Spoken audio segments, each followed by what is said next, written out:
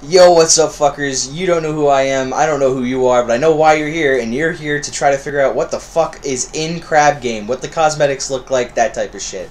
So we're just gonna get right into it. Okay, first things first.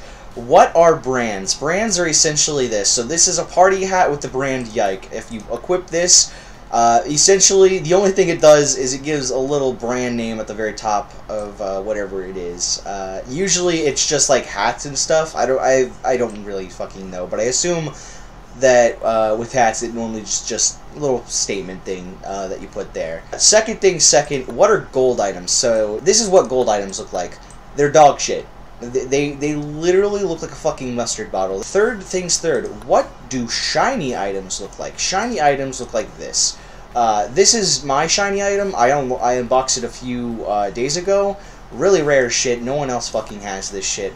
But yeah, and I equipped this. This is my little loadout. But yeah, shiny items are defined as shiny. They're essentially what shiny. They're just shiny.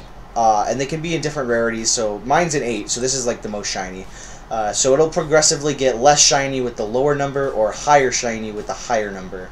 And yeah, as for the sparkles and stuff, I have no idea. I haven't unboxed it, and I don't think anybody else has unboxed it, and I'm not paying $7 million for it, so I'm just going to assume it's like an unusual from TF2. But you probably shouldn't buy it. Just don't fucking buy it. Don't trust anybody with it, because fucking this game's great. It's great, but don't fucking pay $7 million for fucking cosmetics.